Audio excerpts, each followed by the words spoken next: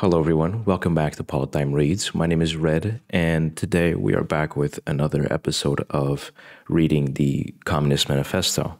Now, today I am going to finish the book. Whilst there is still 2 chapters left, they are very short. They're even shorter than the one I read in the last episode. So I have decided to read both chapter 3 and chapter 4 in one episode.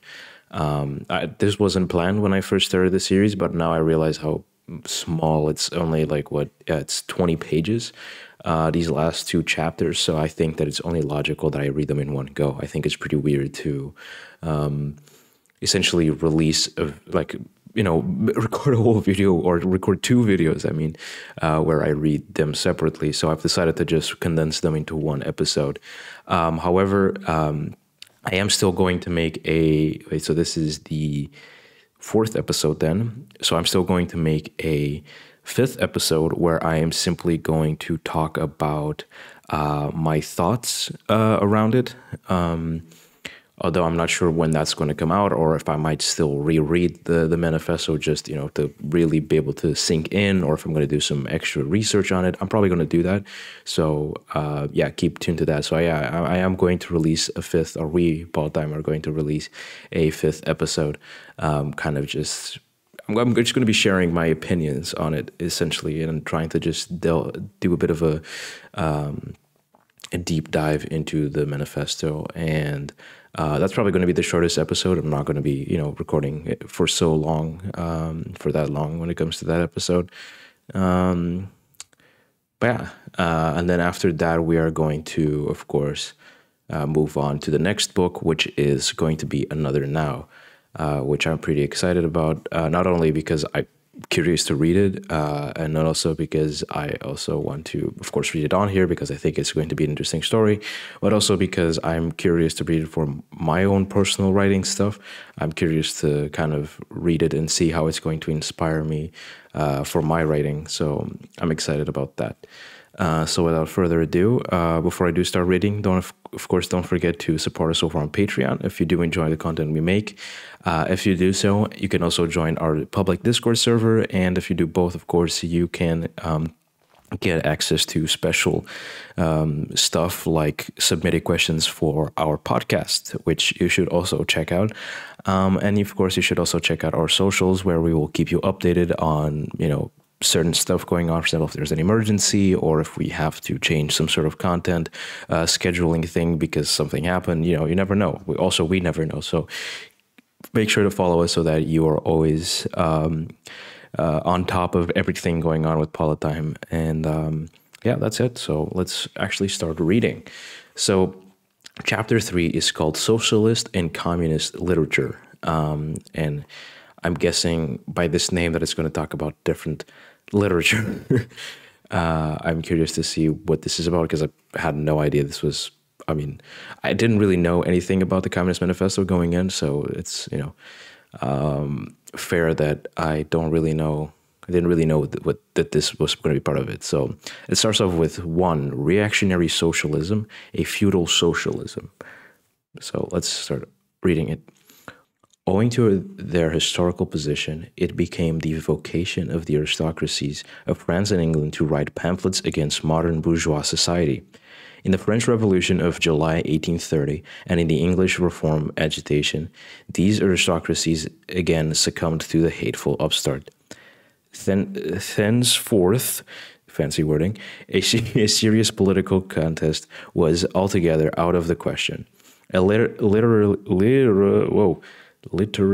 battle alone remained possible. But even in the domain of literature, the old cries of the Restoration period, not the English Restoration, 1660 to 1689, but the French Restoration of 1814 to 1830, had become impossible.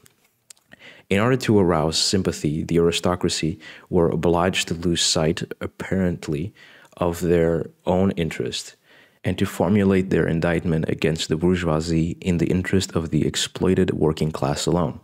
Thus the aristocracy took their revenge by singing lampoons on their new master and whispering in his ears sinners' prophecies of coming catastrophe. In this way arose feudal socialism, a half lamentation,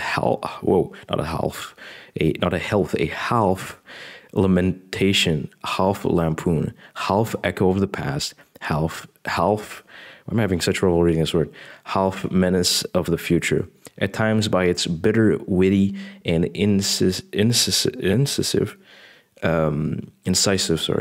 criticism, striking the bourgeoisie to the very hard score, but always ludicrous in its effect through total incapacity to comprehend the march of modern history.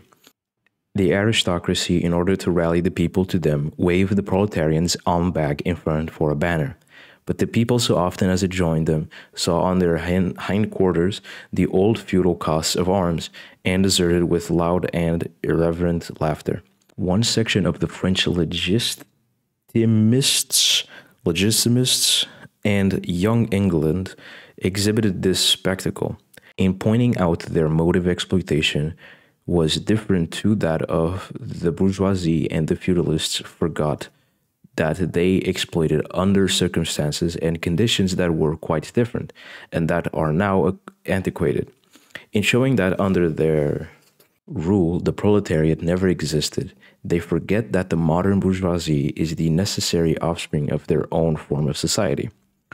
For the rest, so little do they conceal the reactionary character of their criticism that their chief accusations against the bourgeoisie amount to this: that under the bourgeois regime, a class is being developed, which is destined to cut up the root and branch the old order of society. What they upbraid the bourgeoisie with is not so much that it creates a proletariat as that it creates a revolutionary proletariat. In political practice, therefore, they join in all coercive measures against the working class, and in ordinary life, despite their highfalutin phrases, they stoop to pick up the golden apple dropped from the tree of industry, and to barter truth, love, and honor for traffic in wood, beetroot, sugar, and potato strips. This applies chiefly to Germany, where the landed aristocracy and squirearchy, not sure what that is, have large portions of their estates cultivated for their own amount of stewards, and are moreover extensive beetroot sugar manufacturers and distilleries of potato strips. The healthier British aristocracy are as yet rather above that, but they too know how to make up for declining rents of lending their names to floaters of more or less shady joint stock companies. Okay, as the parson has ever gone hand in hand with the landlord, so has clerical socialism with feudal socialism. Nothing is easier than to give Christian ascetism a socialist tinge. As not Christianity declaimed against private property, against marriage, against the state, has it not preached in the place of these charity and poverty, celibacy and mortification of the flesh, monastic life and mother church? Christian socialism is but the holy water with which the priest concentrates the heart-burning of the aristocrat. Now we're getting into another section of this chapter, which is petty bourgeois socialism. The feudal aristocracy has not the only class that was ruined by the bourgeoisie, not the only class whose conditions of existence pinned and preached in the atmosphere of modern bourgeois society. The medieval burgesses, I'm not sure how to read that. I know what it means, I just don't know how to read it. And the small peasant proprietors were the precursors of the modern bourgeoisie. In those countries which are but little developed industrially and commercially, these two classes still vegetate side by side with the rising bourgeoisie. In countries where modern civilization has become fully developed, a new class of petty bourgeois has been formed, fluctuating between proletariat and bourgeoisie and ever renewing itself as a supplementary part of bourgeois society. The individual members of this class, however, are being constantly hurtled down into the proletariat by the action of competition. And as a modern industry develops, they even see the moment approaching when they will completely disappear as an independent section of modern society, to be replaced in manufactures, agriculture, and commerce by overlookers, bailiffs, and shopmen. In countries like France, where the peasants constitute far more than half of the population, it was natural that writers who sided with the proletariat against the bourgeoisie would use in their criticism of the bourgeois regime the standard of the peasant and petty bourgeois. And from the standpoint of these intermediate classes should take up the cudgels for the working class. Thus arose petty bourgeois socialism. Sismondi was the head of the school, not only in France but also in England. This school of socialism dissected with great acuteness and contradictions in the conditions of modern production. It laid bare hypocritical apologies of economists. It approved incontrovertibly the disastrous effects of machinery and division of labor, the concentration of capital and land in a few hands, overproduction and crisis. It pointed out the inevitable ruin of the petty bourgeois and the peasant, the misery of the proletariat, the anarchy in production, and crying inequalities in the distribution of wealth, the industrial war of extermination between nations, the dissolution of old moral bonds, of the old family relations, of the old nationalities. In its positive aims, however, this form of socialism aspires either to restoring the old means of production and of exchange and with the old the old property relations and the old society, or to cramping the modern means of production and of exchange with the framework of the old property relations that have been and were bound to be exploited by those means. In either case, it is both reactionary and utopian. Its last words are corporate guilds for manufacture, patriarchal relations in agriculture. Ultimately, when stubborn historical facts had dispersed all intoxicating effects of self-deception, this form of socialism ended in a miserable fit of the blues. Okay, now we have another section, which is German or true socialism. The socialist and communist literature of France, a literature that originated under the pressure of bourgeoisie in power and that has the expression of the struggle against power, was introduced into Germany at the time when the bourgeoisie in that country had just begun its contest with feudal absolutism. German philosophers, would-be philosophers, and that's a French word, okay? Keep that in mind.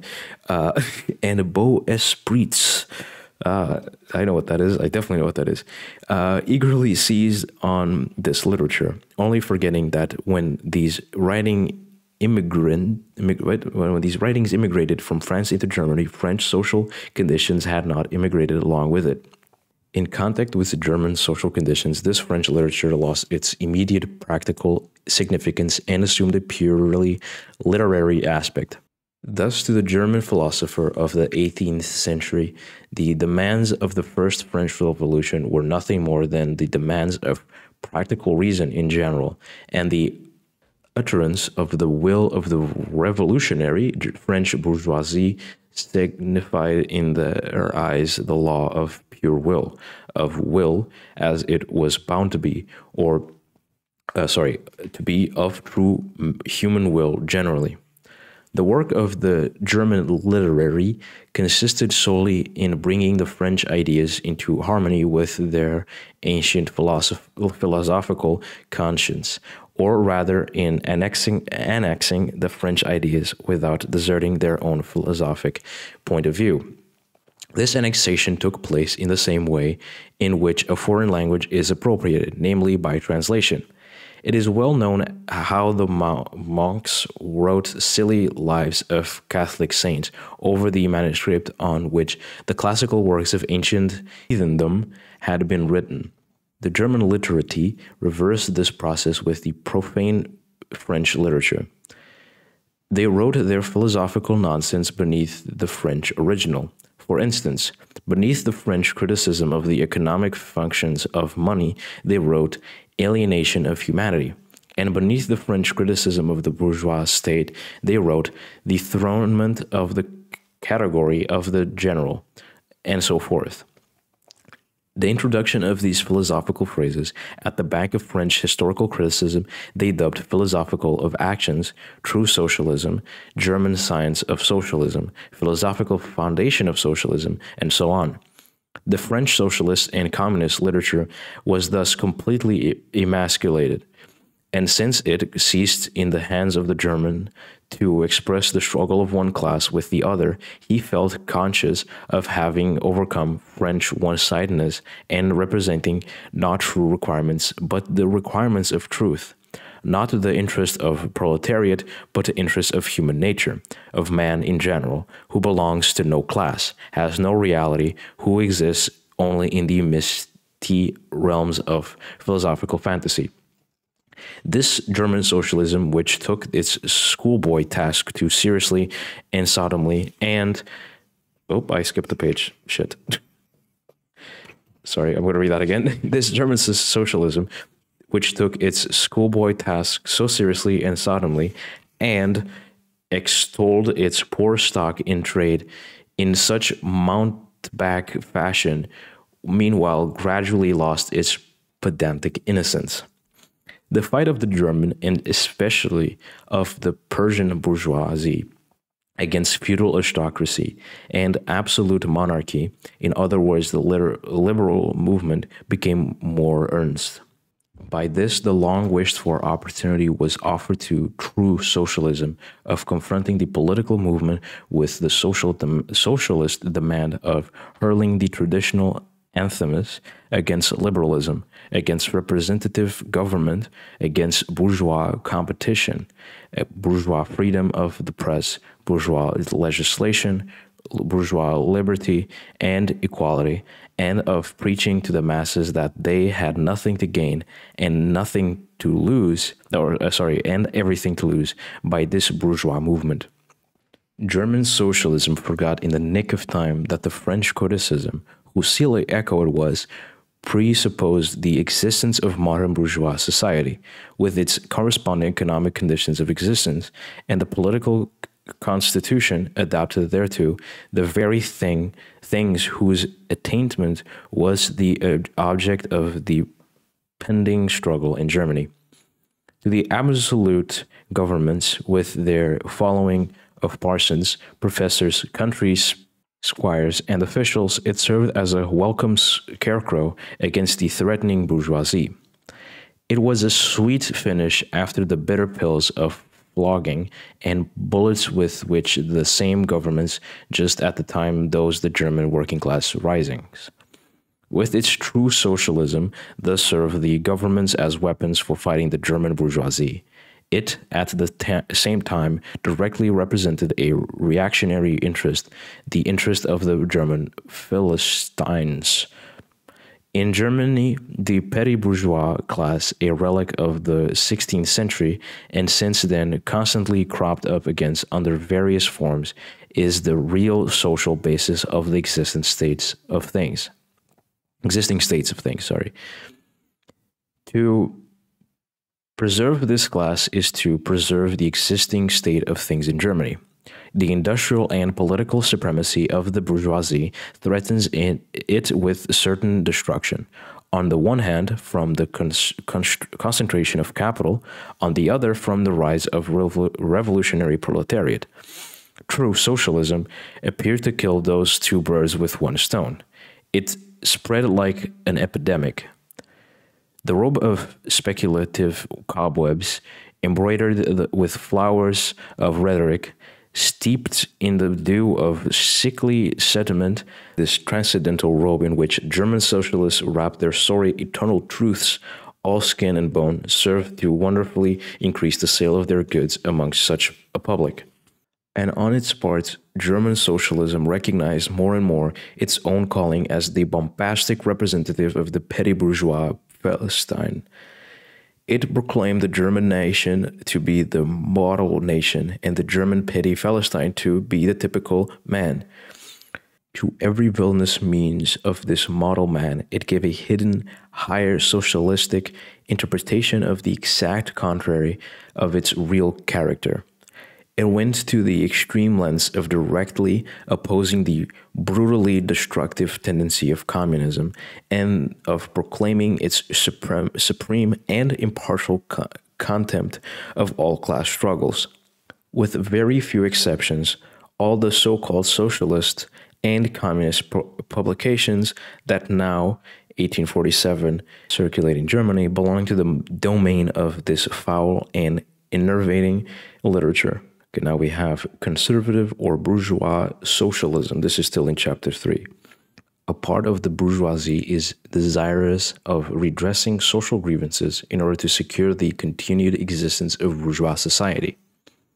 To this section belong economists, philanthropists, humanitarians, improvers of the conditions of the working class, organizers of charity, members of societies for the prevention of cruelty of animals, temperance fanatics, hole and corner for reformers of every imaginable kind. This form of socialism has moreover been worked out in complete systems. We may cite Proudhon's, I don't know who that is, philosophy de la miserie as an example of this form. The socialistic bourgeois want all the advantages of modern social conditions without the struggles and dangers necessarily resulting therefrom. They desire the existing state of society minus its revolutionary and disintegrating elements. They wish for a bourgeoisie without a proletariat. The bourgeoisie naturally conceives the world in which it is supreme, to be the best, and bourgeois socialism develops this comfortable conception into various more or less complete systems, requiring the proletariat to carry out such a system and thereby to march straightway into the social New Jerusalem. It but requires in reality that the proletariat should remain within the bounds of existing society, but should cast away all its hateful ideas concerning the bourgeoisie. A second and more practical but less sympathetic form of this socialism sought to deprecate every revolutionary movement in the eyes of the working class by showing that no mere political reform, but only a change in the material conditions of existence in economical relations could be of any advantage to them. By changes in the material conditions of existence, this form of socialism, however, by no means understands abolition of bourgeois relations of productions, an abolition that can be effected only by a revolution, but administration reforms based on the continued existence of these relations, reforms, therefore, that in no respect affect the relations between capital and labor, but at the best lessen the cost and simplify the administrative work of bourgeois government. Bourgeois socialism attains adequate expression when and only when it becomes a mere figure of speech. Free trade for the benefit of the working class, productive duties for the benefit of the working class, prison reform for the benefit of the working class. This is the last word and only seriously meant word of bourgeois socialism. It is summed up in the phrase, the bourgeois is a bourgeois, for the benefit of the working class. Okay, now we go on to the third part of this chapter, which is critical utopian socialism and communism. Okay, this seems interesting. Okay. We do not here refer to the literature which in every great modern revolution has always given voice to the demands of the proletariat, such as the writings of, and I'm having trouble reading this word, or name Babeuf, Babeuf. I don't know, and others. I'm going to move on. Otherwise, I'm going to be stuck on that single name for hours. The first direct attempts of the proletariat to attain its own ends, made in times of universal excitement when feudal society was being overthrown. These attempts necessarily failed, owing to the then undeveloped state of the proletariat, as well as the absence of economic conditions for its emancipation, conditions that had yet to be produced, and could be produced by the impending bourgeois epoch alone. The revolutionary literature that accompanied these first movements of the proletariat had necessarily a reactionary character. It inculcated universal asceticism and social leveling in its crudest form. The socialist and communist system, properly so called, those of Saint Simon, Fourier, Owen, and others, spring into existence in the early undeveloped period described above of the struggle between proletariat and bourgeoisie. The founders of these systems see indeed the class antagonism, as well as the actions of the decomposing elements in the prevailing form of society. But the proletariat, as yet in its infancy, offers to them the spectacle of a class without any historical initiative or any independent political movement. Since the development of class antagonism keeps even pace with the development of industry, the economic situation as they find it does not as yet offer to them the material conditions for the emancipation of the proletariat. They therefore search after a new social science, after new social laws that are to create these conditions. Historical action is to yield to their personal inventive action, historical created conditions of emancipation to fantastic ones, and the gradual spontaneous class organization of the proletariat to the organization of social special contrived by these inventors. Future history resolves itself in their eyes into the propaganda and the practical carrying out of their social plans. In the formation of their plans, they are conscious of caring chiefly for the interests of the working class, as being the most suffering class. Only from the point of view of being the most suffering class does the proletariat exist for them. The undeveloped state of the class struggle, as well as their own surroundings, causes socialists of this kind to consider themselves far superior to all class antagonism. They want to improve the condition of every member of society, even that of the most favored. Hence, they habitually appeal to the society at large, without discussion of class, nay, by preference to the ruling class. For how can people, when once they understand their system, fail to see it in the best possible plan of the best possible state of society? Hence, they reject all political and especially all revolutionary action.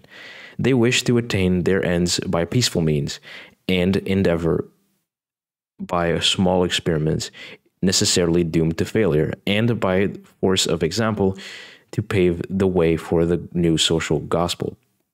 Such fantastic pictures of future society, painted at a time when the proletariat is still in a very undeveloped state and was but a fantastic conception of its own position, correspond with the first initiative yearnings of that class for a general reconstruction of society. But these socialist and communist publications contain also a critical element. They attack every principle of existing society. Hence, they are full of the most valuable materials for the enlightenment of the working class.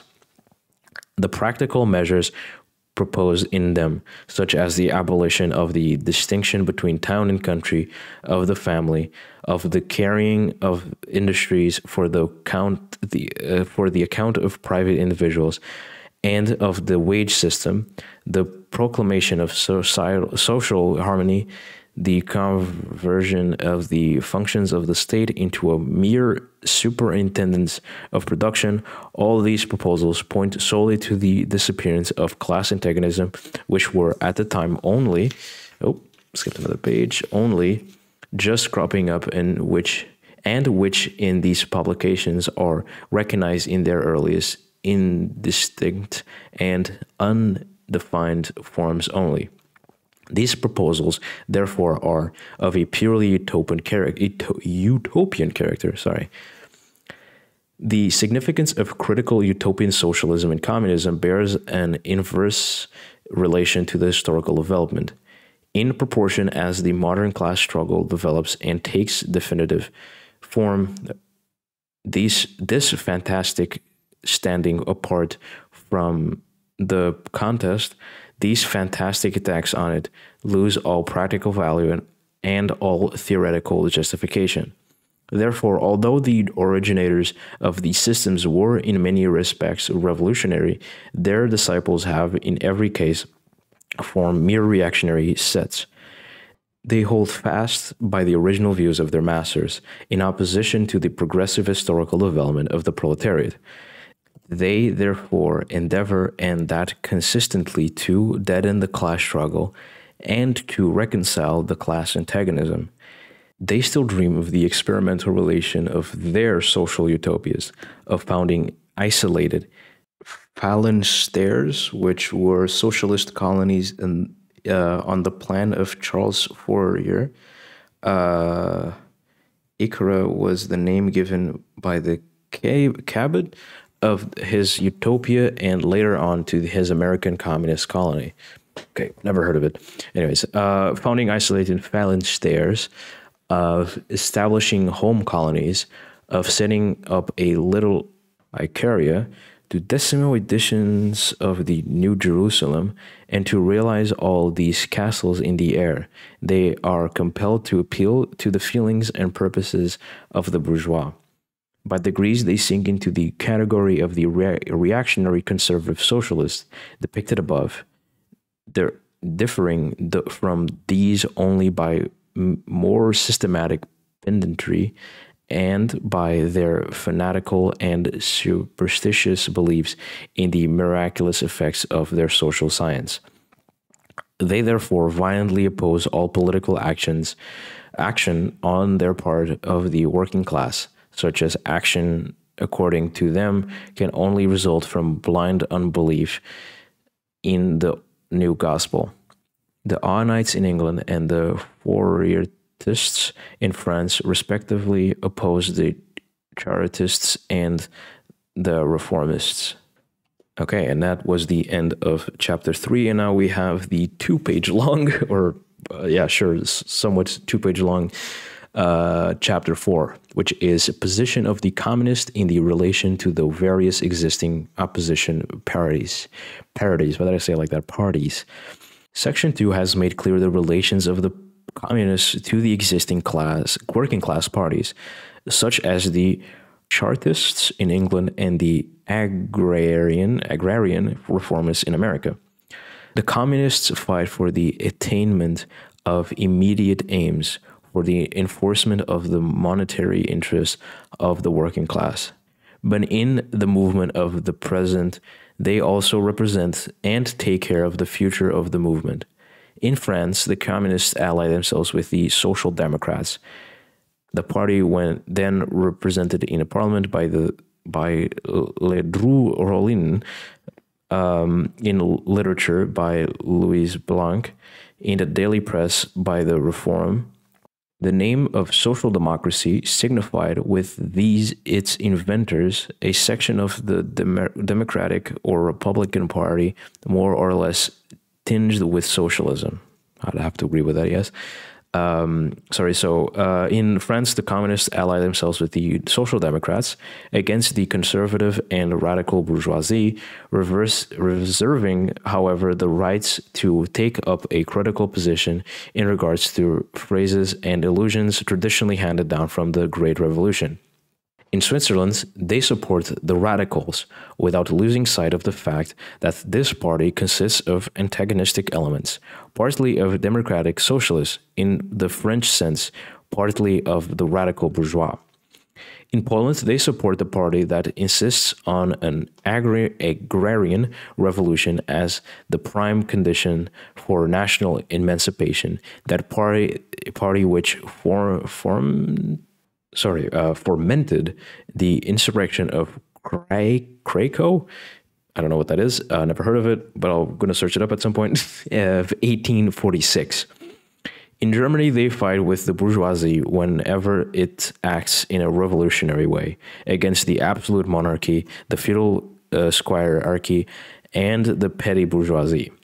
But they never cease for a single instant to instill into the working class the clearest possible recognition of the hostile antagonism between bourgeoisie and the proletariat, in order that the German workers may straightway use as so many weapons against the bourgeoisie the social and political conditions that the bourgeoisie must necessarily introduce along with its supremacy, and in order that, after the fall of the reactionary classes in Germany, the fight against the bourgeoisie itself may immediately begin.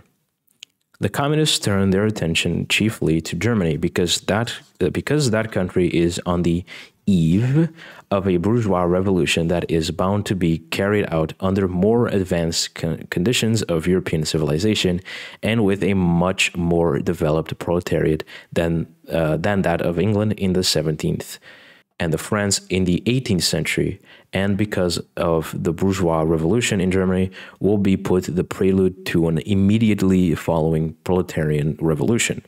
In short, the communists everywhere support every revolutionary movement against the existing social and political order of things. In all of these movements, they bring to the front as the leading question in which the property question, no matter what its degree of development at the time. Finally, they labor everywhere for the union and agreement of the democratic parties of all countries. The communists disdain to conceal their views and aims. They openly declare that their ends can be obtained only by the forcible overthrow of all existing social conditions. Let the ruling classes tremble at the communistic revolution. The proletarians have nothing to lose but their chains. They have a world to win. Working men of all countries unite. And that was it. That was the Communist Manifesto, and now it's for some reason followed by several blank pages, which I have literally no clue why they did that. No idea why they did that in this specific book. So that was 37 minutes, although it took me way longer to record it because for some reason today I just decided to not be able to read. I'm sorry if some parts sound choppy or if they sound weird. It is because I had to record this in a lot of snippets. Like the first couple of recordings, I recorded them in like almost an entire, just in one go, and I had to cut this recording up into 63 different sections, so I had to re-record a lot of parts. I don't know why, but today maybe it's because I'm tired, maybe it's because it's the weekend, I don't know. I'm just seemingly incapable of reading.